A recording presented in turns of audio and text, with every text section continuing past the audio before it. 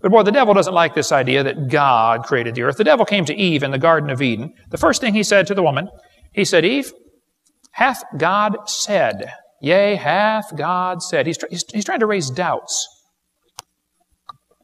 about God's Word. Satan always tries to raise doubts about God's Word. That's one of the reasons we've got all this confusion on the different Bible versions. Where is God's Word? Is it over here? I don't know where it is.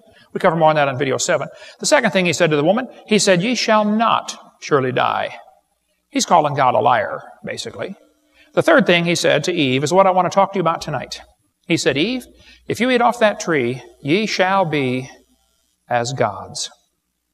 And right there is where the whole idea of evolution got started. It didn't start with Charlie Darwin. It started with Satan in the Garden of Eden. He wants you to think you can become a god. Yes, boys and girls, we started like an amoeba, and we're evolving. We're getting bigger and better and stronger and smarter, and someday we're going to sail around the universe and discover new life forms, like Star Trek. People ask me all the time, they say, Hovind, do you think there's intelligent life on other planets? I say, nope. I taught high school 15 years. There's not much intelligent life on this planet. I didn't get to see a whole lot of it.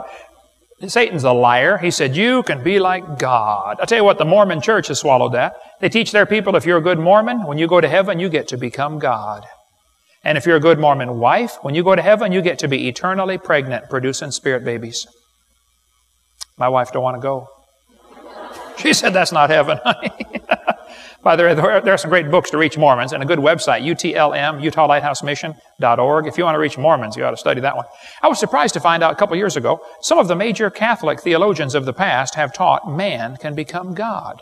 It's still in their catechism right now. Now, most Catholics don't believe that, and they don't even realize some of their leaders have taught that.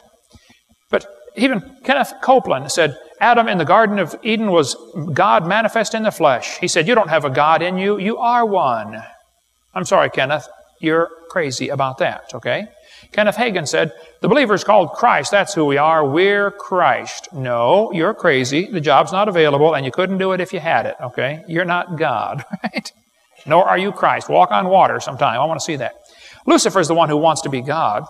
Lucifer said, I will ascend into heaven. I will exalt my throne above the stars of God. I will sit upon the mount of the congregation in the sides of the north. I will ascend above the heights of the clouds. I will be like the Most High. See, Satan wants to be God, but the job's not available, so he's all upset about that, and he can't be God. So he lied to Eve and told her she could be like God.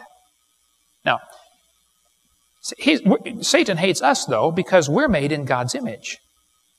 And boy, Eve fell for that hook, line, and sinker. Wow, I get to be God. Now, Hitler said, if you tell a lie long enough and loud enough and often enough, the people will believe it. He said they're more likely to believe a big lie than a small one.